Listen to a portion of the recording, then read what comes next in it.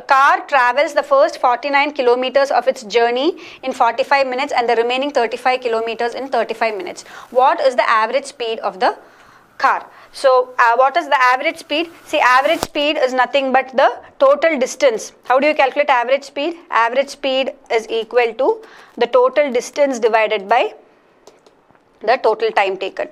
Always remember this formula. Now when it comes to if you are new to time and distance, keep this in mind. If they ask average, please don't, if they are given two different speeds are given to you, please don't add the speeds and divide it by 2 and say that is the average. That's not how you solve it. So always remember, whenever you are asked average speed, always find the total distance divided by the total time. Here what is the time taken? 45 minutes and then another 35 minutes. So what is the total time taken by the person, by the car? 45 plus 35, or the car is totally traveling for 80 minutes. How much is 80 minutes in terms of hours?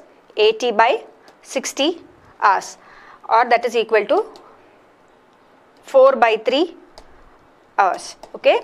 Now, what is the total distance traveled by the car? First it travels 49 kilometers, then it travels 35 kilometers. So the total distance that is traveled by the car is 49 plus 35 or 84 kilometers. So what is the average speed? The average speed is nothing but the total distance divided by the total time, or that is equal to 84 divided by 4 by 3, which is equal to 84 into 3 by 4.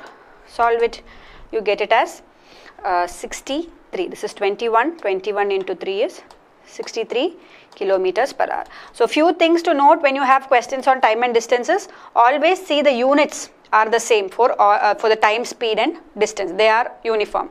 Next thing to see, whenever average speed is asked, remember this formula. Please do not find the average the normal way we do.